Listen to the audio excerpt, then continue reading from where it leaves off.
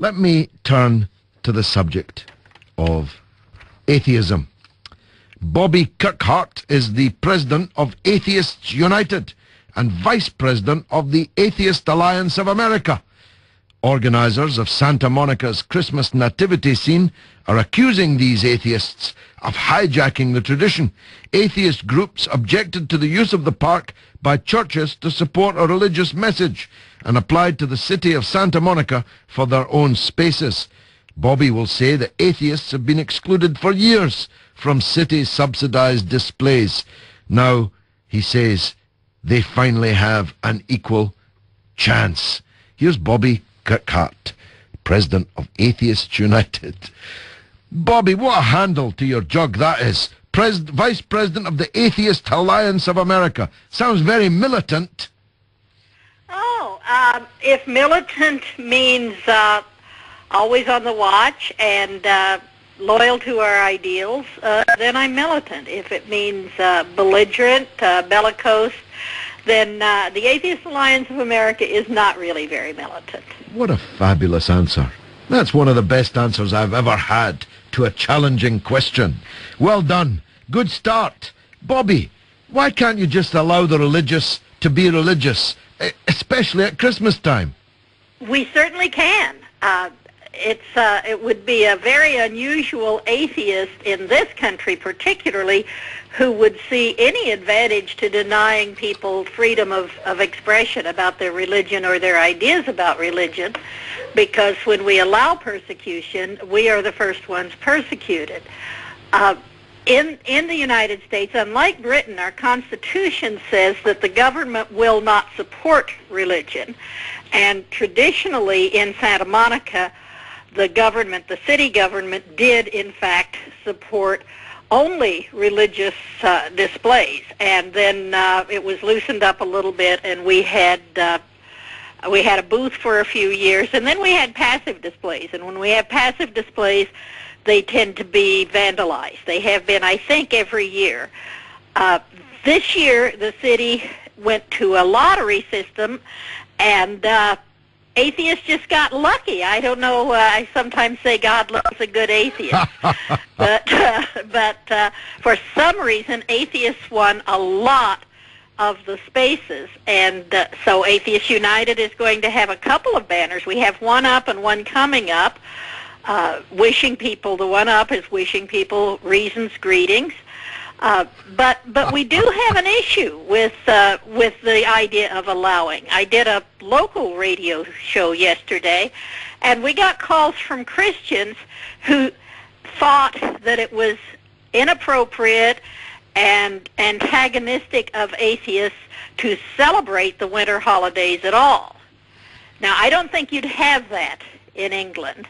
But we have a lot of people here who believe that way, who believe that only Christians are entitled to free expression. Bobby, you wouldn't want to see the streets of this country this evening or the early morning as we now are in. You wouldn't want to see how they celebrate the winter festival. They celebrate the winter festival rolling around drunk, punching each other, stealing from each other, getting carried away in police vans and ambulances. Believe me, Britain has nothing to do with Christianity. Don't fall for that. And I know that you've got a lot of extreme fundamentalist religious nuts in your country. I know that, and that must be very galling. But in Santa Monica, all they wanted to do was use the city's park. Well, and they have the right to use the city's park if anyone does, but they don't have the right to exclusive use of the city's park.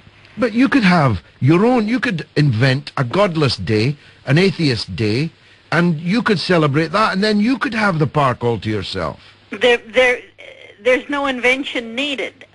All of these celebrations, as you probably know, are about the winter solstice, about the sun being at the lowest point from the northern hemisphere.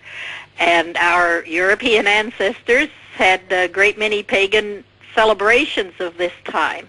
And our traditional Christmas celebrations are virtually all from earlier religions, including the idea of a God being born.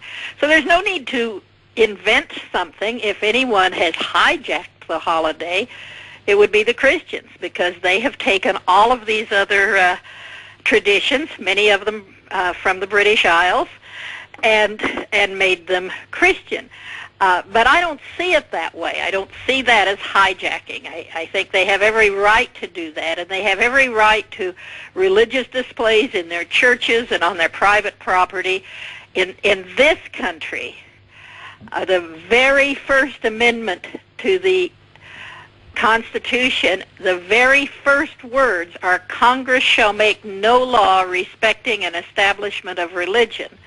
And subsequently that was extended to all forms of government through the 14th Amendment. And so what we'd rather see is no expression of religion or irreligion in the public square, and let us each make those expressions on private property, on church property, etc. Haven't so you long turned... as it's in the public square, we have an equal right to it. Well, you do have an equal right to the public square. You Sure. just don't have to do it at the same time as them. That's provocative. Haven't you made atheism into a kind of cult? Well, I'd have to say that in terms of the time, we were there first. The winter solstice is a scientific observation, and it was celebrated for millennia before Christianity. That's going back quite a long while, and so Bobby. you're talking about, well, it is. How far back do you want to go? Well, you want to go farther back than me. Well, I guess so. People choose the time they want to go back to, and it's the time they see as their advantage. But they're all human beings. Countries where there is no Christianity, if they're outside of the tropics, there's a winter solstice celebration. It's a natural human thing to note that when it's cold and it's dark, we need to look to each other for light. We need to cling to each other for warmth. Aren't you a cult, Bobby? You can tell me. There's only you and me here. Of course we're not a cult. A cult is a group that follows a leader without question, right? Yes. A cult... I note that you're the president of Atheist United and the vice president of the Atheist Alliance of America. Mm-hmm. Maybe you're that leader. Well, if people are following me without question, I've yet to notice it. Bobby, you've been a great guest, let me tell you that. I speak as someone who doesn't normally shower praise on militant atheists. Thanks very much indeed for joining us.